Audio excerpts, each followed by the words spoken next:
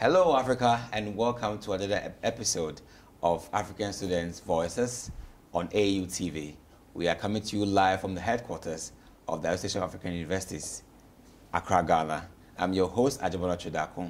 You can follow us on our social media handles, AAU_67 on Twitter, Association of African Universities on YouTube and Facebook. And for more content for our programs, you can visit our dedicated website, tv.aau.org. Today, we'll be discussing the influence of personality awareness on students' career choices. I know you can't wait to hear what we have to say. But before we get to discussion, we'll go for a quick pause. Stay tuned, we'll be right back. The Association of African Universities, in partnership with the All African Students Union and Al-Azhar University, Egypt, calls on African universities to participate in the first African Universities Olympics. Theme: Uniting African Universities through sports and recreation, mapping out strategies to achieve the Africa we want. The disciplines include basketball, football, long jump, triple jump, shot put, javelin, sprints, and a whole lot more. The teams will be formed according to the 5 geopolitical regions of Africa, namely West, East, South, North, and Central Africa. Venue: Al-Azhar University, Cairo, Egypt. Date: 14th to 18th of March 2019. Register now on blog.aau.org and also stand the chance of visiting the pyramids of Giza and other interesting sites in Cairo. For more information, visit blog.aau.org or call +233 2432 98464. Welcome back to your favorite show, African Student Voices. And we're discussing the topic, the influence of personality on students' career choices. And I have with me here in the studio an astute psychologist, a member of the Ghana Psychological Association, in the name of Dr. Badu Agyemang. Nice meeting you. Great. Dr. Collins Badu Agyemang is the National Vice President of Ghana Psychological Association. He's an author, he's a lecturer, entrepreneur, he's a licensed industrial psychologist, and a visiting lecturer to the University of South Florida. We're so glad to have you here, Doc. I'm very grateful to be here. Thank you so much. To all your students. Thank you. So we have the entire African student body watching us today, and they can't wait to know more about their personality and how it affects them to make the best of career choices. And you being a psychologist with your experience in academia, we want to ask, as a student, we are poised, we are encouraged to do our best and get the right job that can take care of us in terms of salary and the best of cash. So when does the issue of personality come in choosing a career? Well, I just want to commend AAU for this fine initiative. Thank you. If you look at the media landscape, it looks as if we don't have specific media outlet dedicated to students. And so I think this is a laudable idea. When I got a call and when I do follow through with some of the interviews you've done, I think this is something that we need to commend you and the management of AAU for doing such a great job. And I must say, for cash, it's difficult to get, as you mentioned. Many students, once they start their 4-year bachelor's education, they may be aiming at what they will get at the end of the day, whether they will have the best of prospects in terms of work-wise, whether they will have what they dream in terms of their dream job that will give them all the benefits that work can bring. And personality is a very dicey subject, even among psychologists. But I must say, it's something, no matter what we do, we can never leave it. So for the purposes of helping our audience appreciate our discussion, I may have to explain what personality is.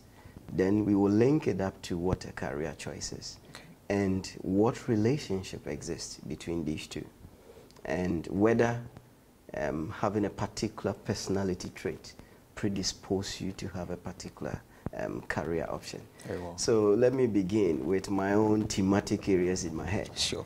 If we talk of personality, it's simple. Every individual is born with some distinctive characteristics or features. And we psychologists believe that these distinctive traits or features or characteristics are relatively stable.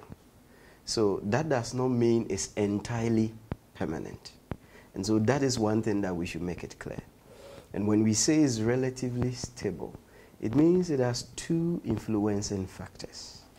Many psychologists argue that personality is inborn. So if you are born, the very day you are born to your parents, there are some enduring personality characteristics that are enduring, and those ones are inborn. But there is another side of the argument that indeed these distinctive characteristics can also be acquired through the environment. And so there are two sides when we want to talk about personality. How someone is, the distinctive features of an individual. So that is how we should understand personality to be. And now if you look at the second strand of what I mentioned, career choice. Who do I become after a 4-year study? Yes. Who do I become if I pursue this particular program? What kind of job can I do? Occupation, profession can I pursue? Those are the choices that are available to all students. So the question now is, given a particular personality, can this influence the type of job I may engage myself in? Or can this influence the type of job I may decide to pursue?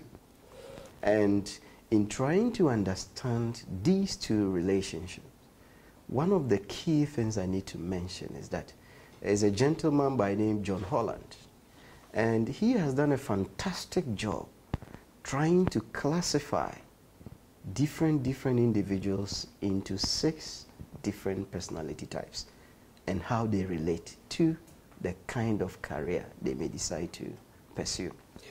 And the foremost one that perhaps I can talk about is artistic. So depending on your personality, some people may do well in areas that has to do with art. For instance, the music industry. Someone may be someone who just draw people. They like scenery things. Yeah. There are others who are also realistic. And these ones, they call a spade a spade. So if you are classified as artistic, you may be inclined toward creative things. If you are realistic, then you want to be sure things are done the right way in that order. So for instance, someone who pays so much attention into detail may be categorized as to this. So jobs that require paying so much attention into detail may be categorized as coming under the personality trait of what? Those who are realistic. We also have some who are social. These ones will want to work with people. They want to always be at where there is action. They want to always interact with others. And that is what satisfies them. And so think of nurses, think of teachers or lecturers. These are people who deal with others.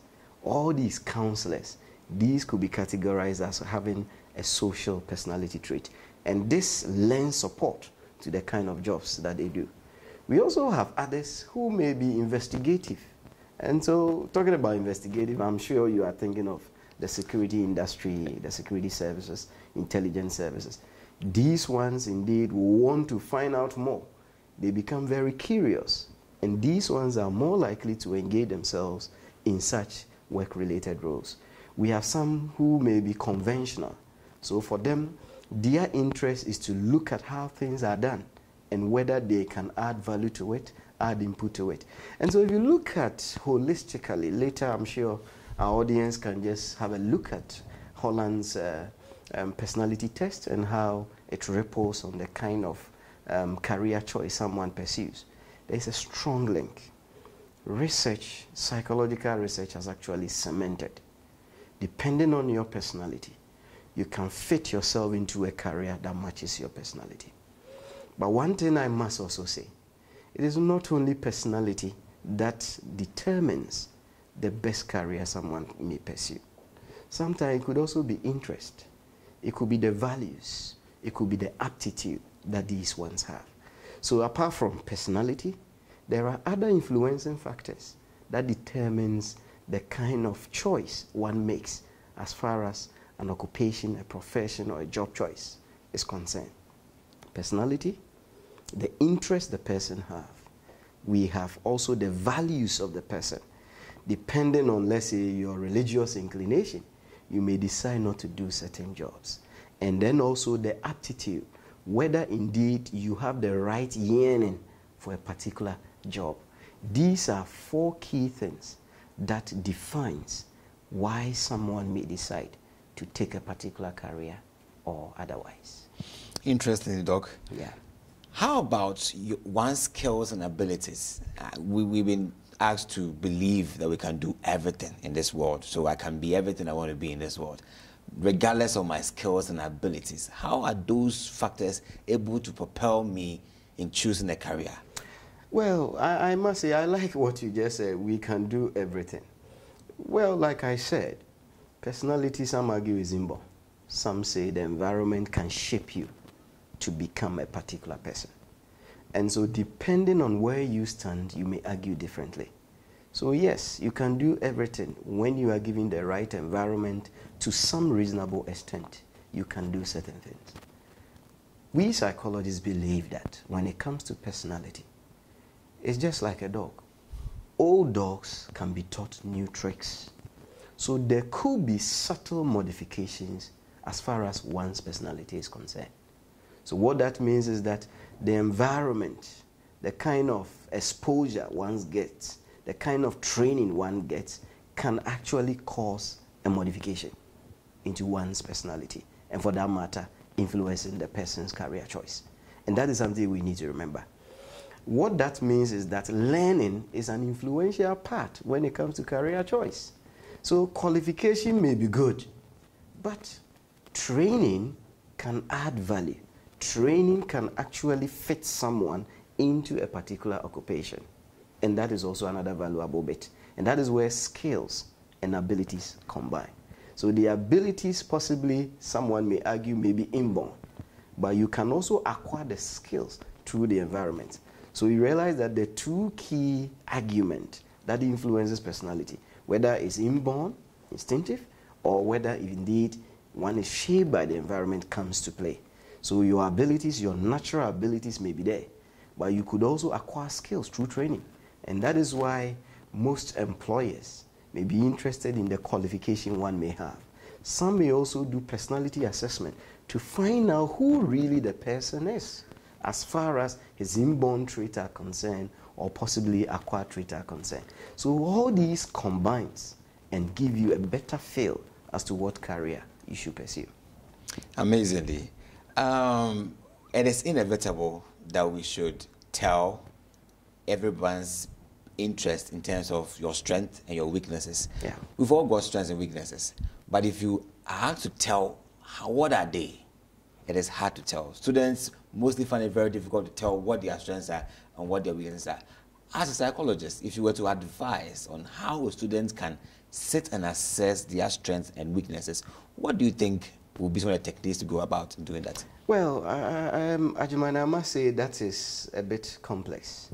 And especially in our part of the world we live in, it's difficult to have access to psychologists to assist us with what career options one may pursue. What I have realized in most, especially public universities, we may have a counseling unit, but we stock the counseling unit with reverends and pastors, and all they do is they keep praying. It is not wrong to have these ones if the university so decide. But the point is, we need to also see the relevance of a trained, licensed professional, in this case, a psychologist, to assist these young ones we are training at the various tertiary institutions, how they can identify their inclinations, how they can see the affinity, where they lean toward as far as job choices or career choices are concerned. And so this is an appeal. We can do it. We can help students. We have already existing career centers and others in some of the universities.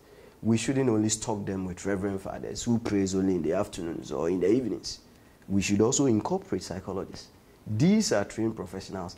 They have the assessment tools to test different students, and depending on their leanings, then they'll be able to tell them from the assessment, these are some of the careers that you can think of pursuing.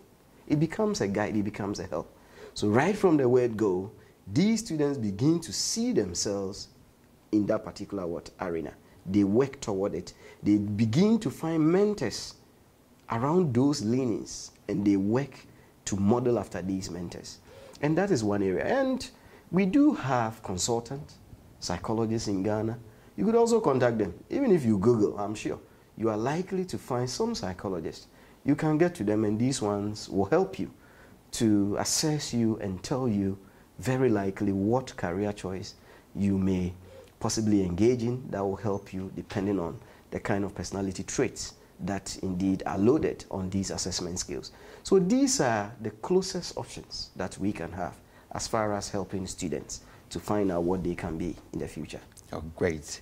So if you just joined us, it's African Student Voices, and we're discussing the influence of personality and all your interests, or other parts, things that affect your personality. How can it affect your career choice with students as our focus? I know you just joined us, and it's getting interesting here. Be right back. Botswana Accountancy College is a business school that was set up over 2 decades ago to contribute towards the human capital development in Botswana and beyond. BAC has over 20 years diversified its product portfolio to offer accounting, business, leisure, management, and ICT-related programs at undergraduate and postgraduate levels, as well as consultancy short courses to augment professional skills. In achieving this diversification, the college has partnered with UK-based universities of Derby, Sunderland, and Sheffield Hallam University, as well as professional bodies such as SEMA, Beaker, AAT, ACCA, CIA, Cisco, Microsoft, SAP, ESA, and SIPS, to allow our graduates to have a globally recognized qualification and be globally competitive. To learn more about BAC, contact us on 3953-062 in Gaborone or 241-0558 in Francistown, or visit our website on www.bac.ac.bw. Also, you can visit our social media pages on Twitter, Facebook, and Instagram. BAC, celebrating over 20 years of creating business leaders. Hello, welcome back. If you just joined us, it is African Student Voices, and we're discussing the influence of personality on the career choices of students. And with me in the studio is Dr. Badu Agyemang. And the conversation, the discussion is getting better and better. So, Doc, in advance, to what extent can one's previous job experience, let's say a student goes for internship or does more volunteer jobs, to what extent does those activities lead them to the right career choice? Well, I think that is a very fine question. And I know many students now will want to have that competitive advantage. And I must say experience is key. Research has actually indicated that students who attend seminars, conferences, do internships, they are more likely to be offered opportunities of jobs compared to those who do not. So I commend some institutions. I know a number of institutions do carry out internship.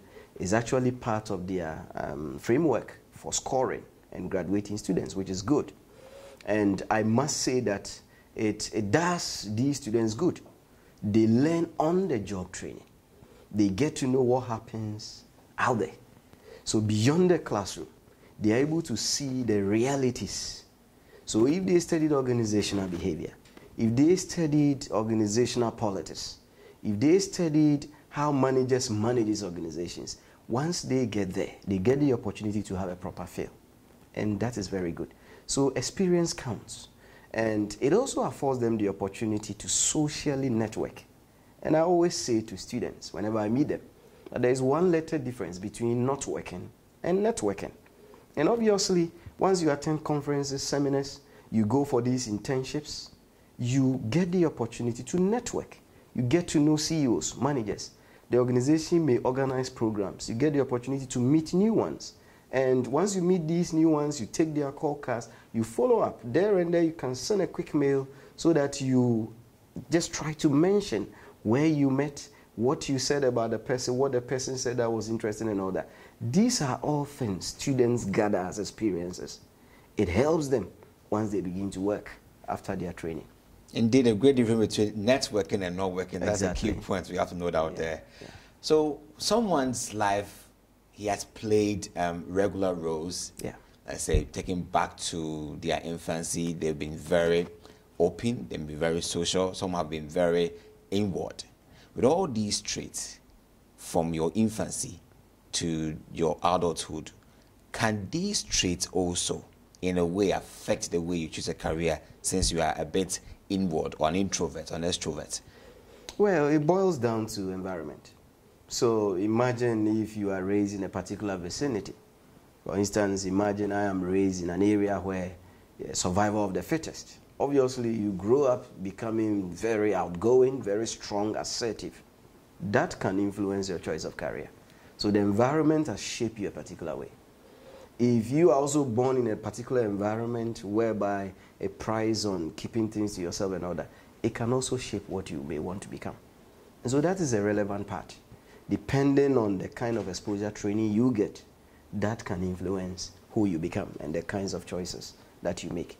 It's the same as one's religious inclination shaping the person to accept a particular job or pursue a particular career. So these are environmental factors that strongly can influence one's career choice. In your view, taking a classroom setting, Yes. we've got students who are open, they are naturally born talkatives. Yeah. We have others too who are quite reserved. Yeah. Due to their environmental setting, they grew to be reserved. But there's a perception that those reserved students are much more intelligent, they are much more realist, they are much more faster and smarter in the brain than those who talk and are much more sociable.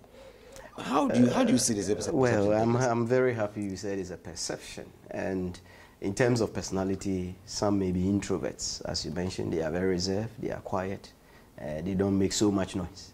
And some may also be outgoing. But those ones are there. But I don't think there is a clear link in terms of research indicating that depending on who you are more likely to be intelligent or not. There are others who may be very talkative, but may also be good. These ones who may be talkative may be good in presentations. So it depends on the mode of assessment. If the mode of assessment is to award, let's say, majority of the assessment marks from presentations, these ones who are talkative, very likely you should expect they will be able to join words together, analogies and all that, and score all the marks. So depending on the mode, but there aren't any clear-cut research arguing that indeed when you are introvert or extrovert, one is more intelligent than the other. These are perceptions. People do say that, but in terms of what defines one's intelligence, a number of factors contribute to that. And I don't think this is the right platform to discuss intelligence. Otherwise, we will not even have time to complete discussing personality and how it influences career choice. Very well, Doc. So if you were to recommend or give an advice to the students body watching us today all over Africa on how to consider, on how serious to take personality, in some brief statements, on to what extent can personality play in their future career choice? All right, that is very fine. So I'm looking at them now. I think my foremost counsel will go to AAU. It's a fine initiative. This television program reaches all African students within the continent. And so I will encourage AAU to encourage all affiliated universities to have a career and counseling center. And they should encourage the hiring of psychologists and counselors. The psychologists can help when it comes to using these assessments so that they can assist these students as to what career choices they can make. In terms of these students, from what we have said, we may have our inborn traits. The environment can also add value to it. The environment also shapes us. So what I can say is that we need to build social capital. If we have the opportunity for internship, we need to make use of it. That will develop the KSAOs, that is the knowledge, the skills, the abilities, and other characteristics that are necessary for making selection decisions. These are the things as IO psychologists, if we are to make hiring or selection decisions, we do consider. And so personality is important, but there are other factors that are equally relevant. And we need to juxtapose all these, train ourselves with them, avail ourselves to these conferences, seminars, internships, so we can have a complete, holistic skill set, ready, prepared for the market. There you have it. It's been amazing here with Dr. Collins Badu Agyemang on all students, how we can consider our personality and how it affects us in our career choices. We've had a great show, and I believe you did so. Keep watching AU TV, and see you next time.